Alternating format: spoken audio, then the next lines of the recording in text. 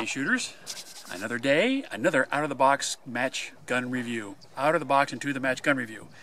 Today's gun is a Ruger. Hey, cool. You know, Ruger's made some great 22s for a long time, and then the revolvers are very well known, very well built. For me, the autoloaders have always, the auto-loading centerfire guns have always been functional, but just never had everything they needed to be a really good gun to compete with. This may be a little different. Now this is their bargain basement 9E. This is their, I hate to say bottom of the line, but this is their most economical pistol they make in the centerfire line, the 9E. It's based on the SR9. And just dry firing it and handling it, I like it. Yes, it's got a thumb safety, but oddly, it's very easy and as small as it is, almost vestigial, that it rolls off very nicely and works. So this might find its way into a carry holster, especially if you're an appendix carry guy and you like having a safety, but yet you want a striker-fired gun. This may be a good choice.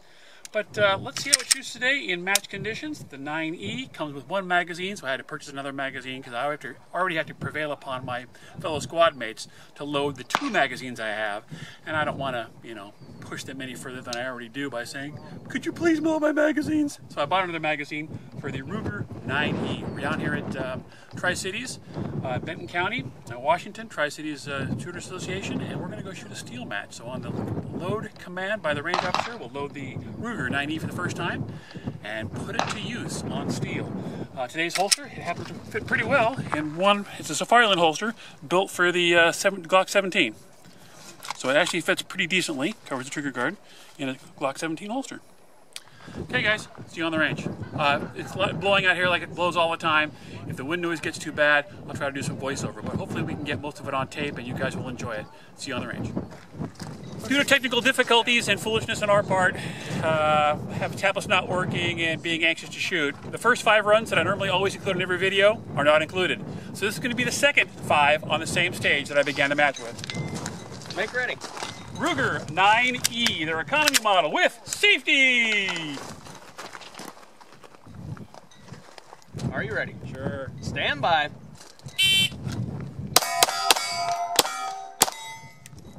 .308.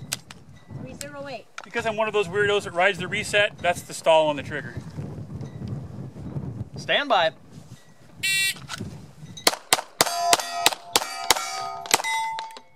That was just jerking the trigger. 374. 374. Stand by. Safety! Get off! There we go. 543. It is tiny. Stand by.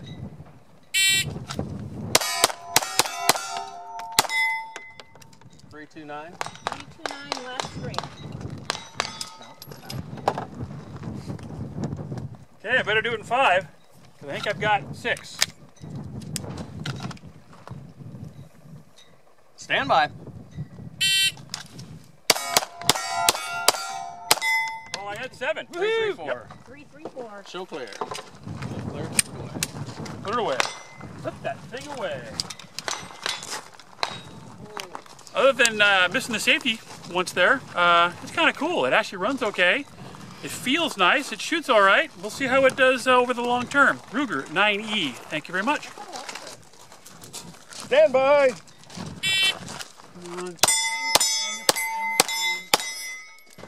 3.55. It's not that difficult.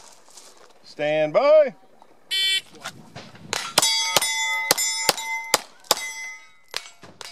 3.64. Make ready. Man, they've got some crazy cool stages. Safety on. Remember, take safety off. Left or right, dude? If you're going to do it, would you just shoot it that way? Probably. Really fast, too. Really fast and accurate. Shooter ready. Yep. Stand by. Come on. There it goes. 551. 551. Does shoot high. Stand by.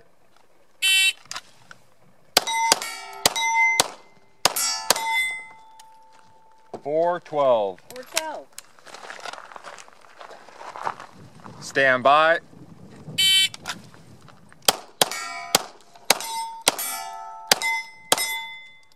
498. 498. Tired of missing. You could stop Stand missing. by. Nope. Stand by.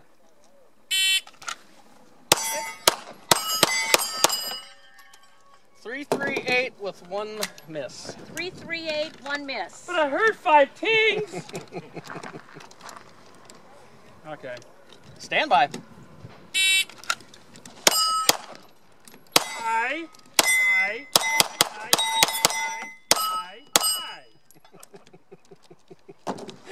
I'm doing it at Jared's expense, having a look through the magazine. 7.25. 725. Familiar with that tune.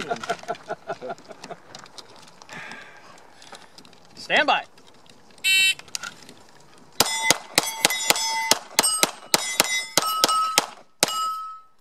Five, 6, 3, and that was, I don't know what a rendition It of, is but it not was shooting lovely. anywhere where I want it to. It's the die, die, die Last song. string, Pat. Okay, this will be a good one. Head straight. Stand by.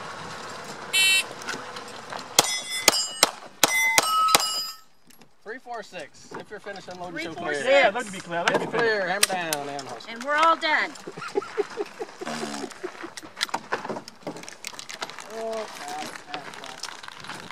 Keep in mind, a poor performance on my part is not indicative of the gun's performance. In proper hands with a proper attitude, the gun's probably great. I just ain't shooting it very well, and I'm embarrassed by it. Stand by. Hey! 278. 278. You went a blind hog. Stand by.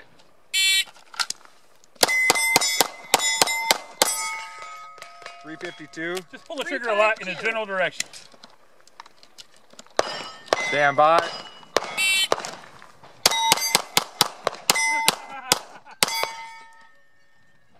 I'll take a magazine. That one? Miss that one? How about that one? How about that one? I can miss that one too. How about this one? Got it. 1612. All right, with a reload. 1612, 1 string to go. Stand by.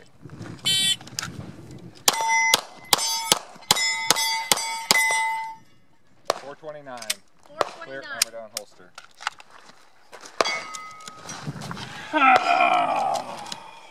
Gerald, are you ready? This Yeah, I'm suck ready. runs deep. Stand by. 152. 152. Stand by. 113. 113. Stand by. 172. 172. Last string. Last string. Stand by.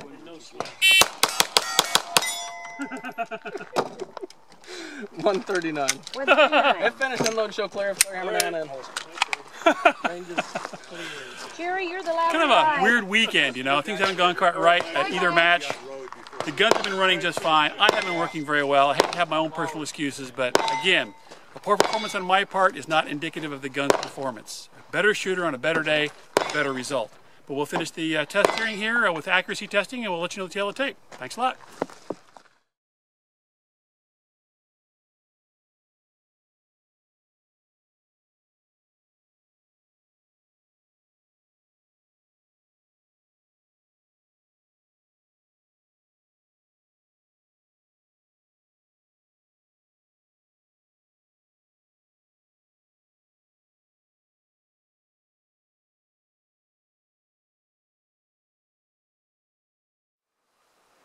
Hey shooters, end of a long day out shooting.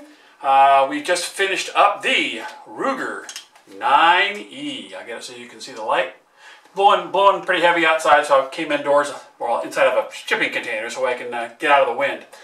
Anyways, the 9E, that's Ruger's least expensive center fire auto-loading pistol. I wonder what they left out of it. It has a little bit cheaper finish. You know, you can look up the specs, but the gun feels nice. Interchangeable back straps, steel sight, steel gun, polymer frame. Trigger's pretty decent. It shoots all right. Okay, it really doesn't shoot that great. I've gotten so spoiled. All the guns I've been shooting, 3-inch groups are on the big side for almost every gun I've tested. 2-inch is much more comfortable. 1.5 inches has been doable in a lot of guns, and some guns are very close to 1 inch. A really good group for this one is 3 inches at 25 yards. So that pains me a little bit that it's not that accurate, but as guns go, service sidearm, it does its job. It's not quite accurate enough for me for competition, but it might make a serviceable carry piece. It is a striker-fired gun, and it does have safety. So you probably saw in the video, well, I'll show you on the video, I had a hard time kicking the safety off occasionally. Now, within the game, if you got a safety, you got to use it. I did throughout the match.